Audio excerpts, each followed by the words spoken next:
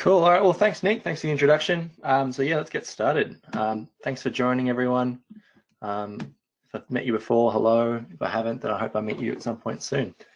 If you've seen one of our talks or webinars before, this is probably a familiar message. So FTTx projects are hard, but they shouldn't be. And that the solution is to simplify and understand the relationship between data, people, tech, and processes. So automation and optimization of FTTx networks requires bringing together people with data, technology, and processes.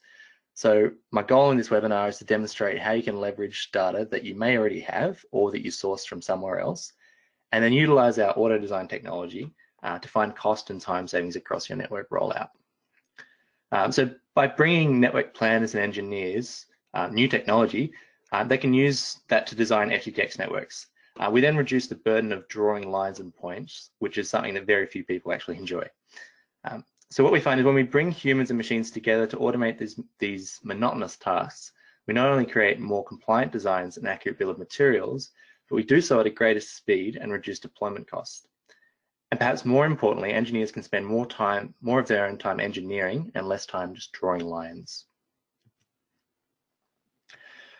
So what I've got here is just some metrics and testimonies from people that have used our auto design tool FOND so far. So one customer saved 400 hours over the course of a month.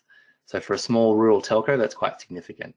We've also seen customers use it to support their engineering bids, make decisions on whether to build or not to build in a certain area, and just in general have a better understanding of their CapEx for their projects earlier on in their process.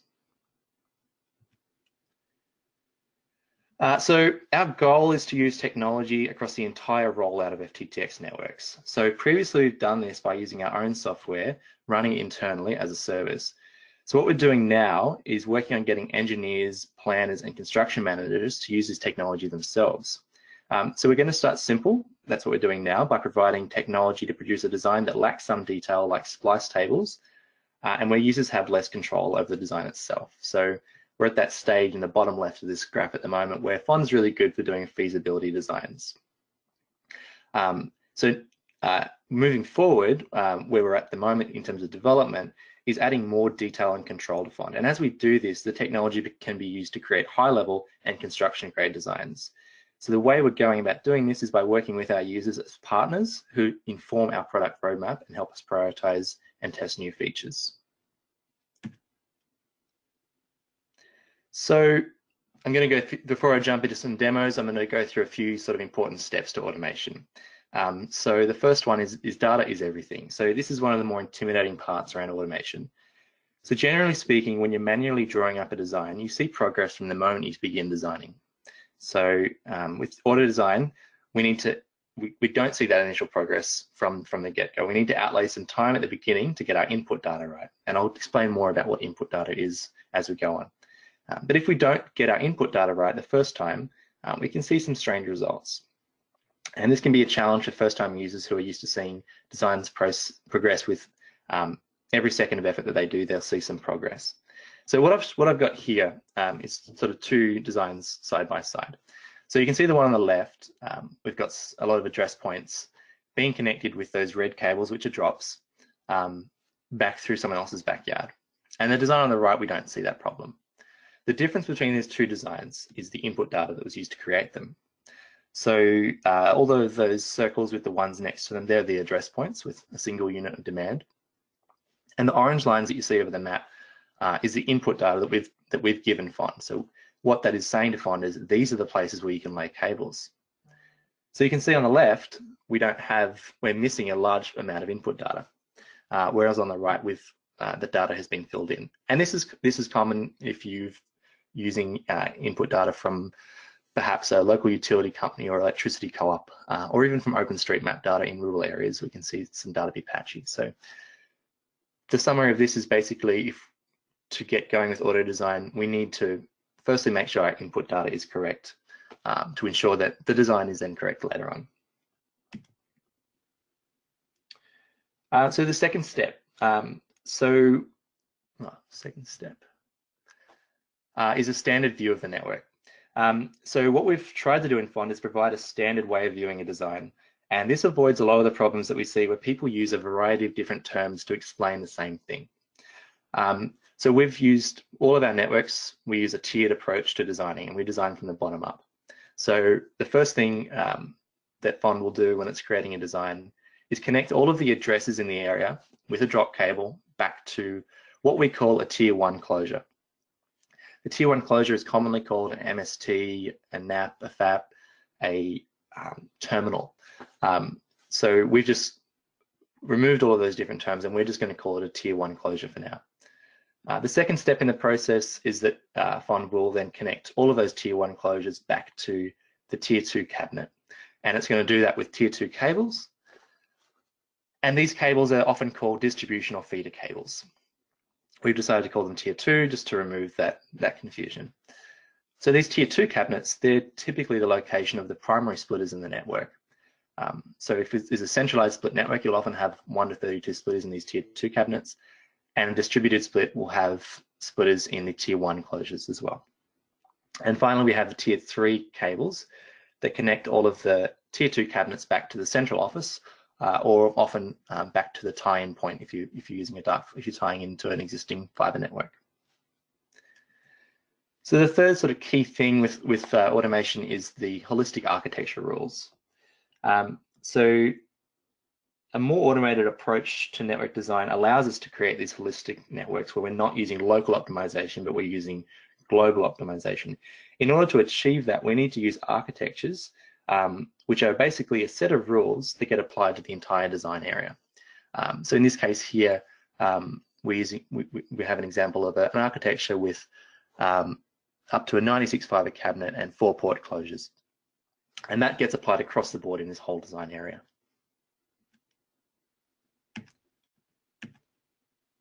So now I'm getting sort of to the main part of the webinar. I'm going to go through a few different scenarios. So I'm going to go through 3 scenarios today. So the first one is we have a rural ISP who's looking to connect its high value customers first. And this is really important, especially in these rural and regional areas where the density is so low that to fund the project in those early stages, we need to get the highest value customers onto the network first. So I'm going to show you how we can use FOND to do that. So for anyone who's seen, this is someone's first time to seeing FOND, this is the landing page of FOND. So as you can see, this is just running in my web browser. Everything is run in the cloud. None of this is run on your own machine. So first time you log into FOND, you'll probably see no projects in your list. So we can create a new project. So the second thing I do is I name the project. So I'm going to call this rural example. So as we've seen already, one thing we need to do is select the architecture. So I'm going to choose a fairly standard architecture that we see used in rural areas, which is with a 1 to 32 split. And I'm going to use 2 of those 1 to 32 splitters in a closure. And I'm going to connect all that back to an 8-port closure and have a drop distance of 750 feet. And just to sort of show you how that looks, we'll have the cabinet, the tier 3 cabinet connecting the tier 2 cabinet with 2 1 to 32 splitters in there, connecting back to these closures that have got 8 ports. So another common problem that we see with users who'd like to use auto design is, they understand the need to use input data, but they don't actually have any. So we're working with data providers across the US to aggregate different potential sources of data. So we've got this feature called Area Select at the moment, and we're using that on a county by county basis to collect parcel data and road data in the US. So I'm going to do this demonstration in Santa Claus, Indiana. So you can see on the map we've got the town of Santa Claus, Indiana. I'm going to draw a polygon using our drawing tool. And what this polygon will tell FOND is I want to do a design in this area and I'd like you to source the data for me. So what it's doing now is it's pulling down that address data from our servers, and you can see that appear on the screen. I'll also grab the underground path data that I'll need to serve all these addresses at this stage.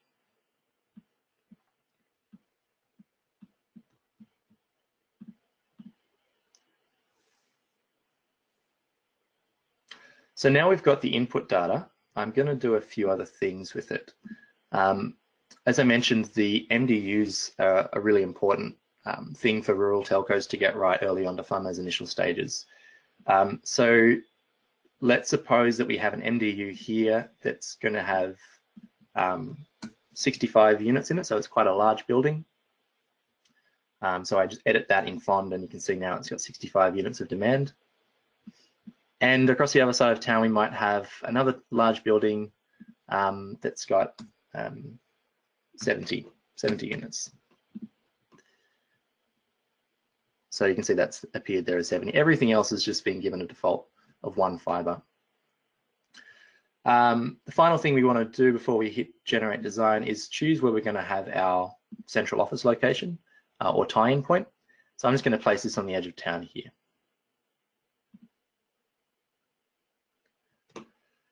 So now that's all been completed, we're ready to hit generate design.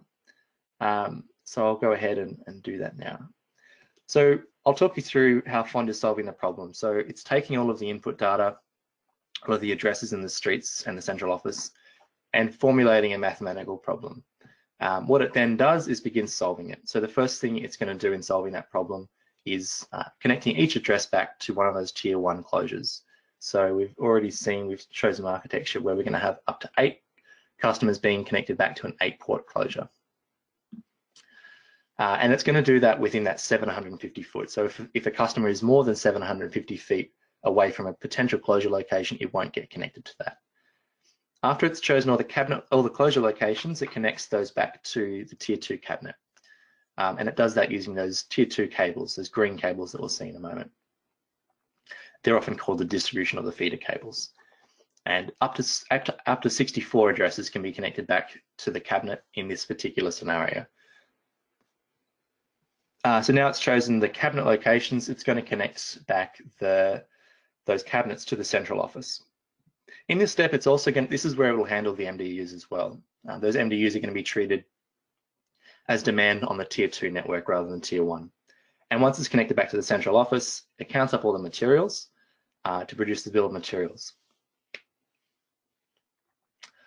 Okay, so what we can see here in the south east is a case of where we have not corrected our input data. So this is an example, a good example of in rural areas we don't have perfect input data, so we need to draw this in manually, and I'll show you how we can do that in a moment. So what we can see though is that these addresses have all been connected back to a tier 1 closure, and then each of those tier 1 closures is getting connected back to a cabinet which contains the splitters. So we've got up to 64 addresses per cabinet, and then each of those cabinets is being connected back to the central office. So you can also see that we've got these 2 locations where we had our MDUs earlier. So this is the one that had 65 addresses in it.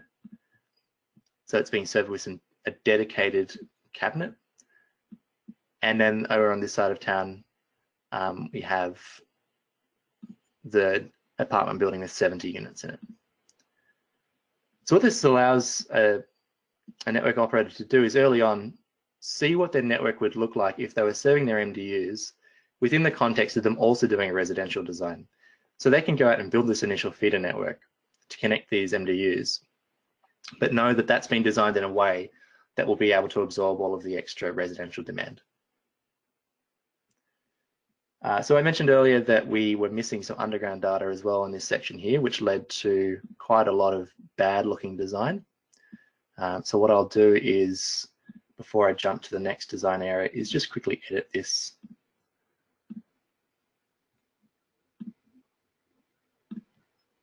So I can literally just draw in the underground data.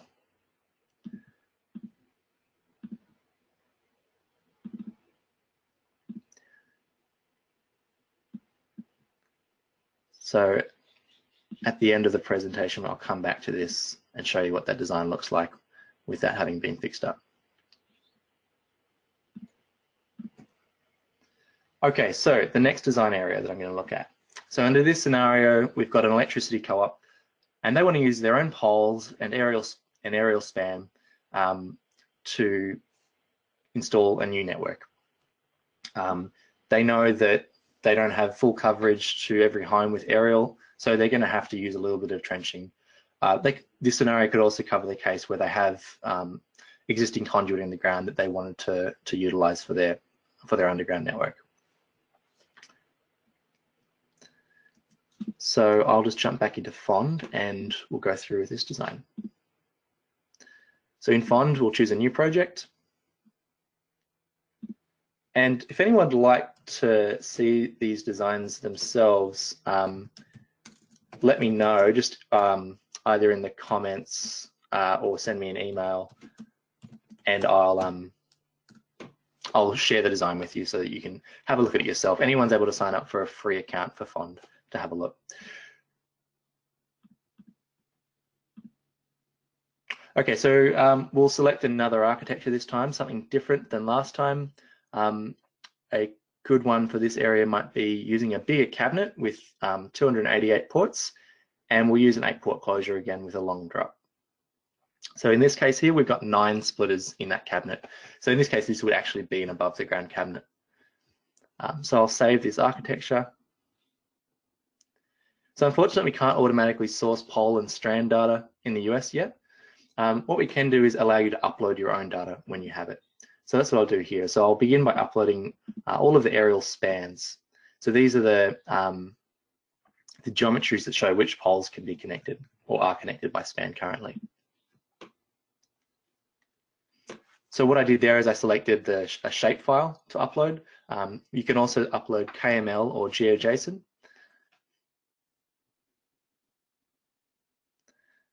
So the upload's just finishing off now. And so we can see this is the start of our input data, where these blue lines show everywhere where the cables will be able to run aerially. So we'll add to that the poles. So the poles are going to be the location where we can have equipment or have cables hanging over or terminating or beginning on a pole as well. So again, I uploaded a shapefile there. Any coordinate reference system can be accepted. Up until recently, we've only accepted WGS84, but we now accept all coordinate reference systems. So yeah, you can see these poles are fully snatched to the strand. In some cases, we'll see data come through from utilities where the poles are slightly offset from the aerial strands. So in that case, we can work with you to help you basically clean that data so that it can be used. We'll add in some addresses now. So these are the customers that will be served. So for an electricity co-op, this is often going to be the meter locations. So I'm going to select the shapefile, which is made up of the DBF, PRJ, and the shape, and I'll upload that.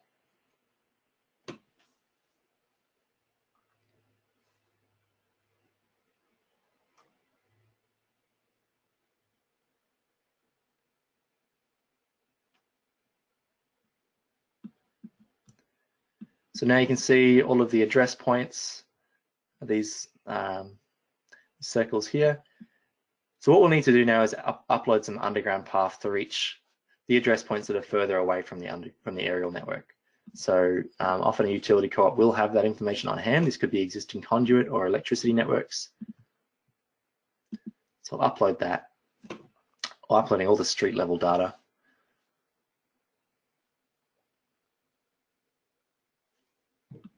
All right. And finally, so we can upload the central office as well. This could be, it's often a substation for an electricity co-op, or in this case, I'll draw it on the map, just leaving it there. All right, so we've uploaded all of the input data now. So it's always good to have a look at the input data before we hit run and make sure everything makes sense. So every address point is near some input data that it can be connected to with a cable. So I'm happy with that, so I'll hit generate design.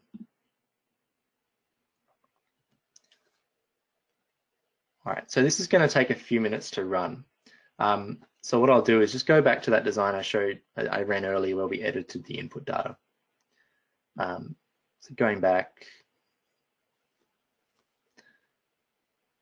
go to rural example 1.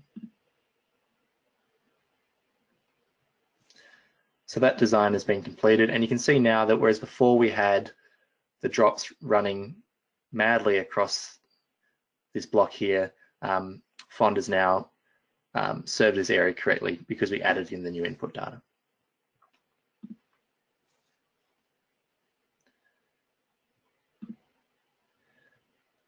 Okay, so we'll go back to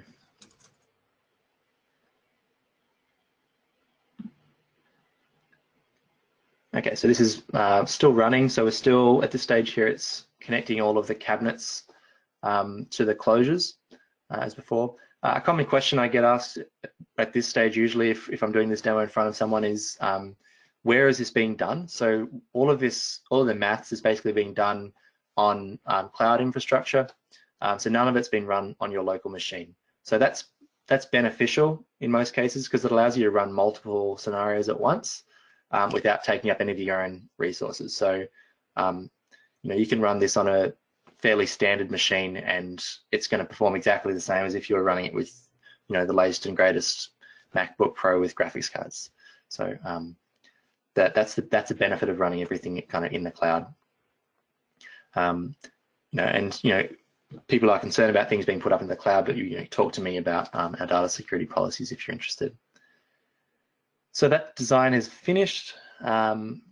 Let's take a look at it. So as usual, I'll start by turning off these layers just to show that addresses are being connected back to the tier 1 closure.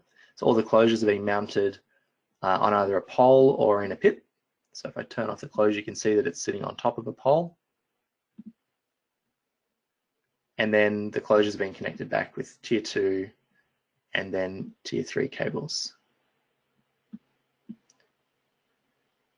So one thing I'll also show in this area, because it's larger, is that we've generated a bill of materials. And on the map, you can see that our terminology is very generic. We're calling things tier 3 cable, tier 2 cable, which aren't really terms that most people will use. We don't enforce that in a bill of materials. So the bill of materials is very customizable to being, and this is important because these quantities need to feed into a spreadsheet.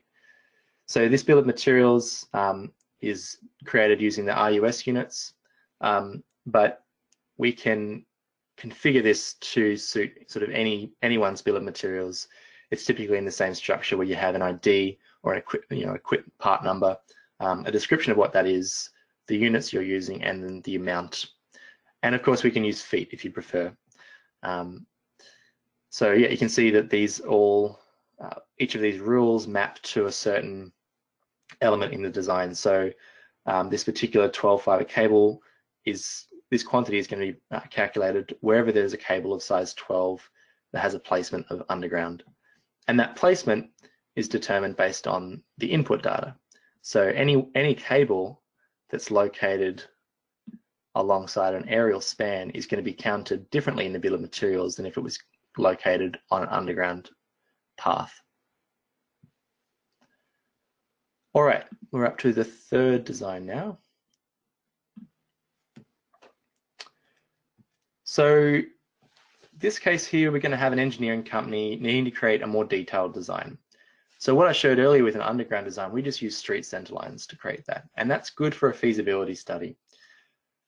What we understand now is customers do want to try to take this design a step further and use it for a high level design or even a construction design. So I'm going to show you how we can do that by modifying the input data to be closer to reality so that the design is then closer to reality. Before I do that, I'll name this project so that if anyone wants it shared, I can share it with them after the presentation.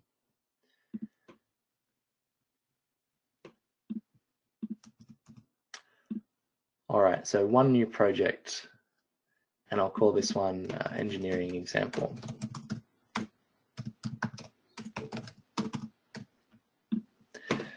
So for this case, I'm going to use a different architecture again.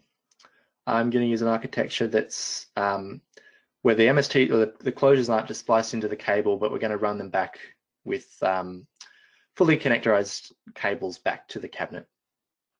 And that architecture is called this 16 prom star configuration.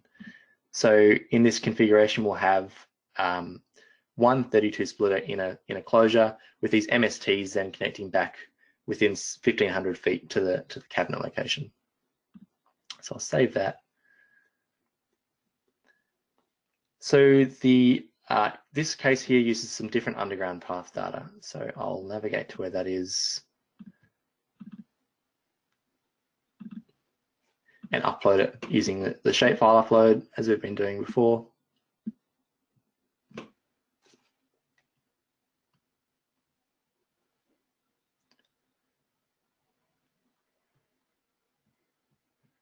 And I can also upload the addresses while we're waiting for the underground to upload.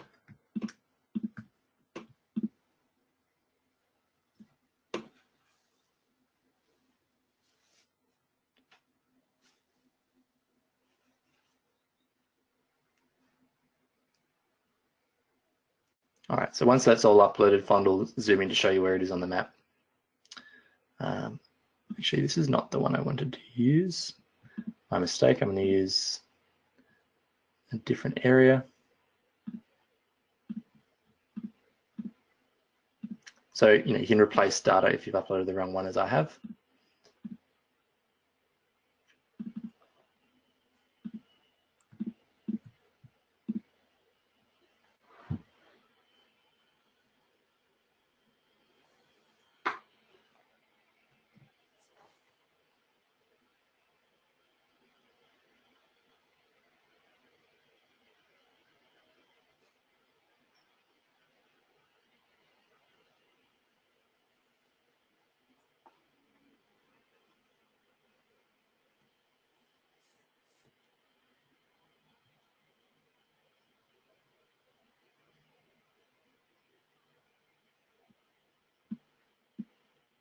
Okay, so the difference with this underground data as opposed to the street centerline data that I used earlier is that you can see we're going down both sides of the road. In certain cases, we're not going down a side of the road if we know we need to avoid something. So this can be prepared from by our input data team. This isn't something we'd encourage you to draw manually, although you can if you'd like. So with this extra detailed input data, Fond is going to make decisions that are close to reality. So with the addresses and the underground already uploaded, the next thing I'll do is add in the central office location, which I'll draw in, place it here.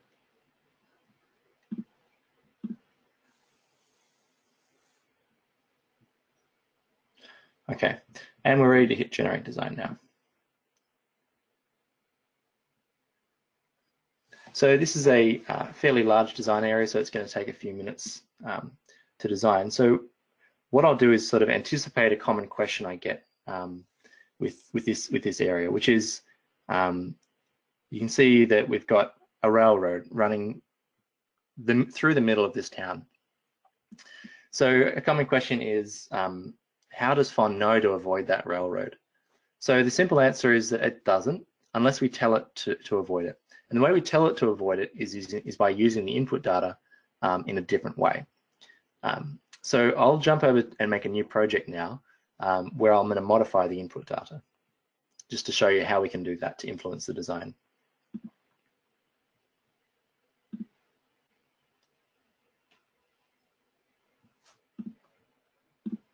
So we'll use the same architecture as we're going to use. Is this one.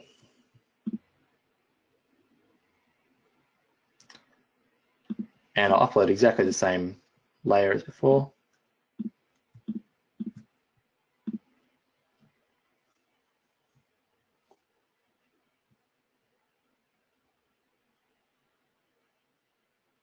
And I'll also upload the addresses.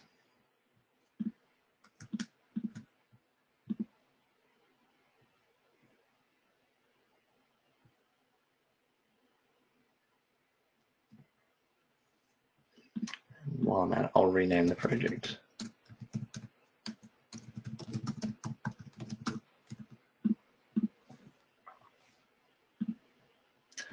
Okay, so let's find that railroad. what I'm going to do is delete any segments that are running across the railroad except for this location here. So we're going to say that this is the only place we're going to allow the design to cross the railroad. So I'll use the draw on map feature, which in addition to allowing us to draw in segments, allows us to delete them. So if I click there, I can delete, click there, delete. So it's missing from there. Let's go here, deleting that edge there, so you can see nothing crosses there now. So this is how we tell Fond, this is how Fond will know not to cross at this place here, is we've just removed the input data from that crossing. That's the only place you can lay cables, is where there's orange. So now we've removed all of that. I'll go ahead, finish editing, and I'll place the central office, oops, after that's finished uploading. So I'll place the central office in around the same place as we placed for the other one. Hit finish, and then hit generate design.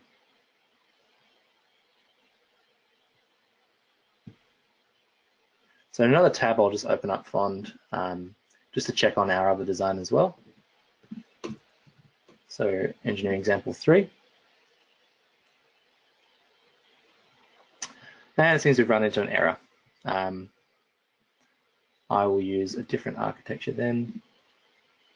This is anyone who's ever done a webinar or a software demonstration, this is someone's worst nightmare, is when you get an error in a demonstration. So I'm just going to go ahead and use this architecture here, which I know will work.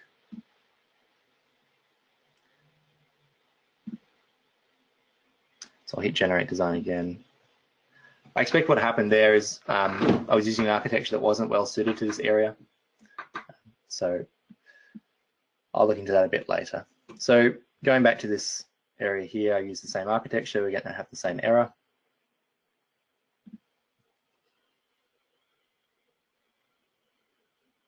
So we'll use the 288 port cabinet.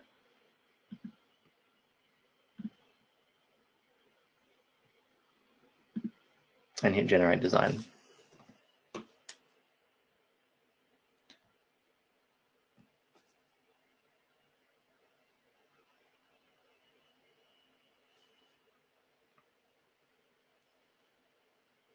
So now I'm going to cross my fingers and hope I don't get that same error again, so that I can show you how how we can tell Fond to avoid certain railways. And so this, in this case here, we've told it to avoid a railway.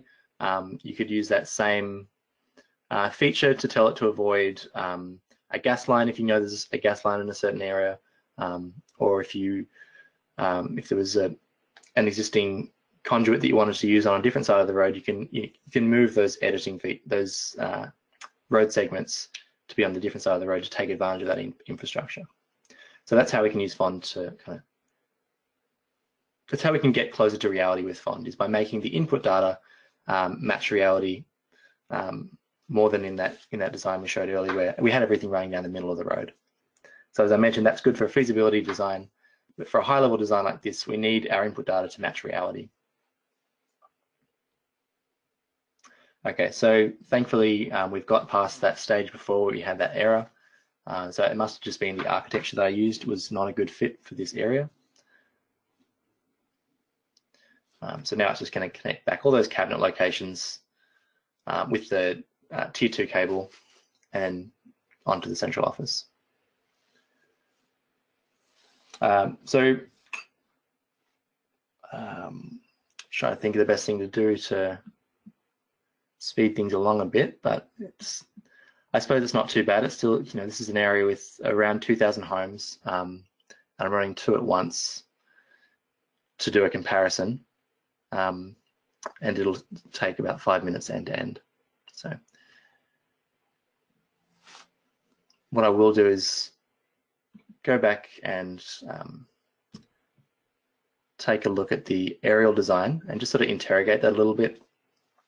Maybe find some cases where we could use the input data editing again to to tell FOND to do something to correct FOND, basically. So we'll look at the aerial input data again.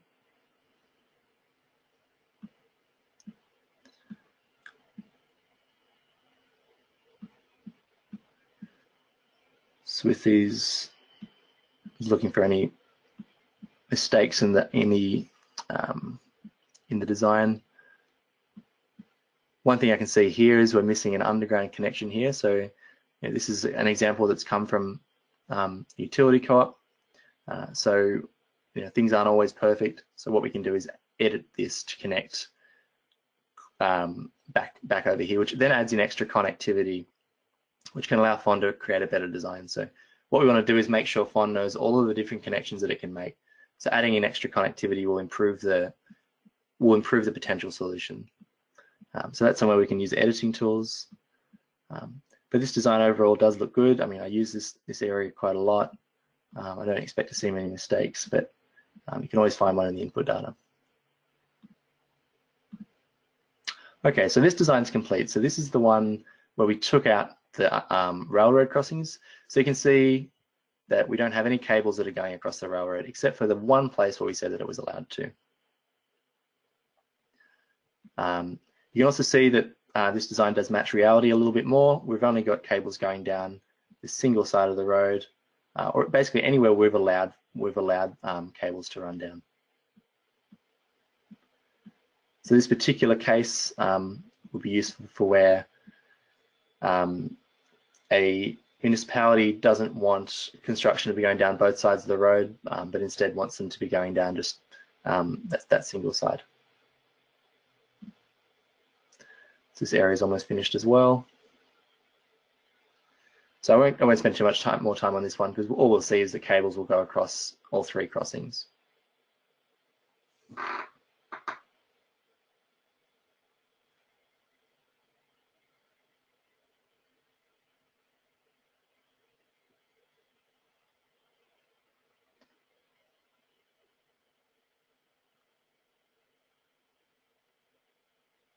Okay, so you can see here, it's crossed it here, here, and here. So this is the example of why we need to use some input editing tools to tell FOND to avoid things. If we were doing this manually, the engineer would know only cross it at this one place here. It's that input data that we use to tell FOND what we already know about a local area.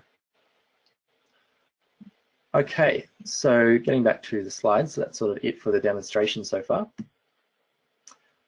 Just going to reiterate what we've done. So we've sort of gone through three different design scenarios. The first one we designed an underground network that used a mix of single family unit and MDU demand.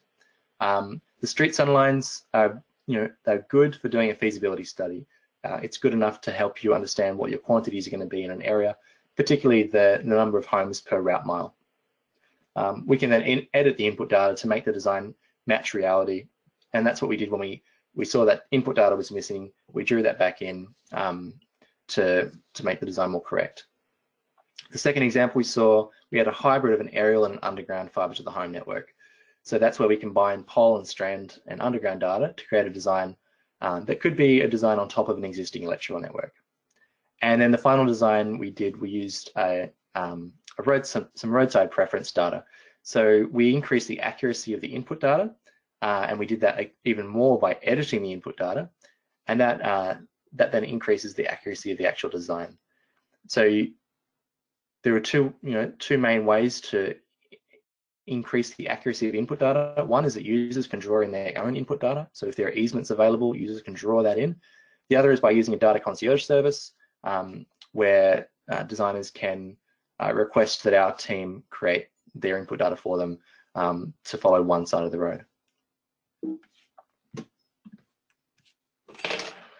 Okay, so I mean, what I've gone over is mostly related to feasibility studies. So for us, we're happy with where FOND is at the moment for creating designs that are useful for feasibility studies. So now I'll sort of cover off where we're going next. So we need to shift the way that we approach the design of fiber networks to one that's more automated. So what we've seen here is taking that approach to fiber to the home. We want to take that approach to fixed wireless, point to point, and then even fiber to the node and fiber to the curb deployments. But sort of whatever sort of deployment methodology we're going to use, there are these things we need to get right from the get-go. The first one is we need to ensure that the input data is right. That underpins the entire process. As you saw a couple of examples through these demonstrations, if the input data is wrong, then the design is going to be wrong. So that's always going to be consistent. We need to ensure that we're aligned between the partners and ourselves. So that's important. We need to make sure that if we're sourcing data from a municipality or an electricity co-op, or if we're getting approval on a permit, we need to understand that all of those communications between different parties in the design process are communicating, and that can feed back into the input data that's used to create the design. And we need to ensure the right rules are used from the get-go. So a good example in this case here, I used the wrong architecture for a certain area. That is basically a case where we need to be ensuring from the outset that we're using the correct architectural rules for a certain area. And once they're agreed on, they're used throughout the project so that we get consistency in output. So we're constantly evolving and improving the technology that we're using, and we're learning from everyone in the industry. So in its web state at the moment, we're aiming at it being used for feasibility studies, but we're looking to migrate it towards a more a tool that's used for more detailed design as well as for wireless design. So having said all that, it's certainly possible to adapt the output of FON to be used for high-level design. We find that is definitely possible when you've got the right geospatial skills in your team. So with customers that have got geospatial experts on their team who can manipulate the output to be useful in a construction situation. In the case where your geospatial skills are limited, I mean, we've got a team of people that can help you correct your input data. So that's the data concierge team. All right, so I'll finish off now just by sort of one little fun example. So when we're not actually drawing up fiber networks, we do try to have a little bit of fun and do some silly stuff. So I'll just show you an example of that.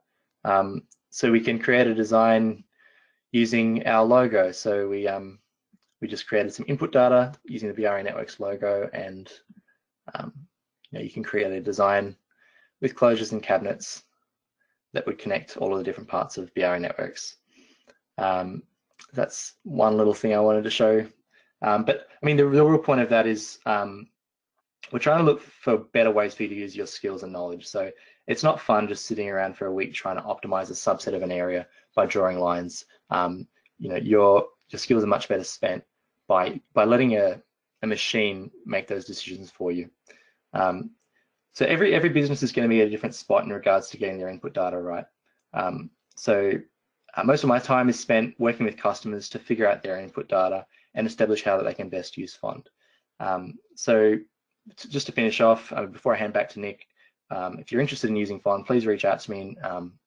I'd love the opportunity to talk to you and understand the issues that you might be facing with auto design and how we could be of assistance. So I'll reach out to you after the webinar, but by all means, reach out to me first and with any questions you've got. And yeah, I'll hand back to Nick now. Awesome, thanks, Pat. And I hope everyone listening sort of got a lot out of the webinar. So there's a few questions that have come through over that time. So I'll send a few your way, Pat. I'm not too sure if you can see them in the panel, but I guess starting up earlier on in the webinar, we're using the feature area select. So William asked about whether or not the input data was only available in the US. Yeah, so at the moment, we're working with a partner in the US to acquire that input data. The process is then to put that into a database and give access to it. At the moment, we haven't partnered with anyone outside of the US, but I definitely know of some parties in Canada and the UK that have got some good data that we could use. And I know that there are some data sources in South Africa. So the short answer is no, we don't, but we're looking to add in other markets as we need to. So if you've got a market that you're interested in, please let me know and we'll look at how to get data for that. Awesome. Another one that came through, I feel as though there are some questions here that may have been answered after they were asked, but we'll get back to everyone answering all the questions after. But another good question that came through is, how do you limit a sub area inside a bigger area to design a smaller part of a town? Yeah, right. It's a good question. So, I mean, a typical scenario I see this with is if someone has a customer where they've been asked to design an area of like 10,000 homes and they've been asked to do a sample design for that area. So within Fond at the moment, what you upload is what we'll design. So if you were to upload 10,000 homes and all the underground aerial networks to do it, it'll do that design. If you want to do a subset of that, I can help you learn how to use a tool called QGIS, which is just a desktop geospatial tool. There are some really great little widgets in that you can use to cut out the input data that you need, and then you just upload that to Fond in the same way as you normally would, and run a design. Awesome. I'm not sure if that answered their question, but I hope it did. But if it didn't, please reach out and I'll try answer it again. Yeah, and I think we've had a lot of discussions as well around how to work on that problem as well. Because if you true. I mean, that's a known problem. A big problem that people face is how to do little carves. So that's something I'm looking at quite a lot at the moment, is figuring out how to get people not having to use an external tool. How can they carve up those areas inside Fond in a way that makes sense? Awesome. And then there's another one here. So what's the typical data requirement for Fond to run effectively? Typical data requirement for it to run effectively. There's a few ways of answering that. So the requirement in terms of size, so it runs best at the moment if we have no more than 5,000 homes in an area. It'll still run on larger areas, but we recommend you don't. We recommend you then cut it up into smaller areas, so around 5,000 homes. Another requirement is it has to have address data, and then at least it has to have some aerial data or some underground data. The other requirements, we're only able to upload a shapefile, KML, or GeoJSON. So if you've got GDB or tab files, we don't support them at the moment. We can help you figure out how to convert them over to the correct format if you need. The other one is you need to make sure the projection is correct. So we support any coordinate reference system now as of about a week ago, but you need to make sure that it's actually correct. So if the coordinate system is incorrect, it'll do the design in another country probably. That's the main data requirements. And then of course, if you've got any other things to consider, like if you have input data on gas lines and railroads and things like that, that data doesn't get uploaded to Fond, but it'll affect the way that you design your input data.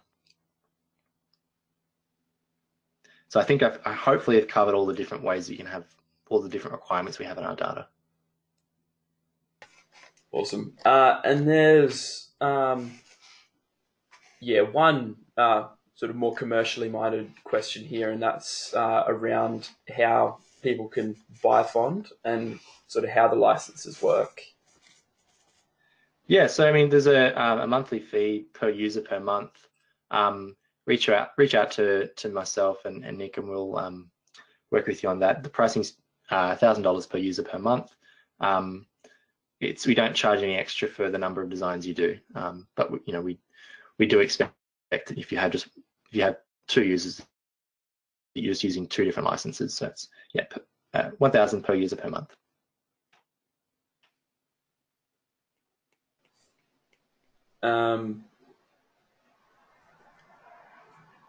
Awesome. Well, I think that should do it. There's for today. Thanks for everyone for joining us. If you've got any more questions, you can see Pat's email on the screen there, and we'll also be in touch with the recording of the webinar over the next few hours. If you've got the time, there's an exit survey as well, which will just sort of help us with the next webinars that we do and sort of lining it more with your needs. So, yeah, if you've got any questions, send it through, and yeah, have a great day. Yeah, yeah. Thanks again for everyone who joined. Looking forward to any more questions that come through. All right, bye. Awesome. Thank you.